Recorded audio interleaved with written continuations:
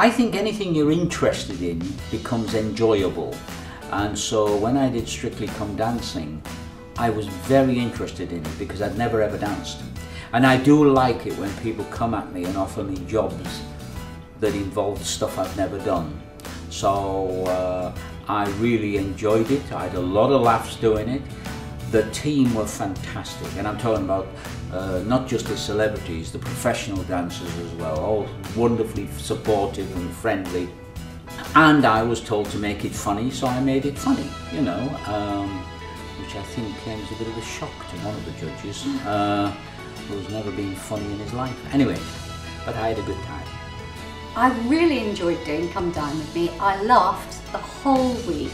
I was with a diverse bunch of people, and just amazingly, we all got on really well. And it was just fun. I love eating. Couldn't have done anything better. And they came to the vowel renewal. Yes, I'm renewing my A-E-I-O-U, the vowel renewal, the vowels renewal. They came to that as well. Yeah, and yeah, I had a really good time on Come Dine With Me. I wouldn't consider doing I'm a Celebrity because I don't find it entertaining. I like to go in for stuff that I want to know about or I'm curious about. But as a classic example, I always quote this. For me, Joe Pasquale is a very funny guy. I love his act, you know. I've seen it live several times. Why would I want to see him buried with rats? You know, I actually think television should look at itself now and say, hey, Joe Pasquale is a funny act. Why don't we show his funny act, you know? And you don't have to put him on every week like they do with some comics and all that.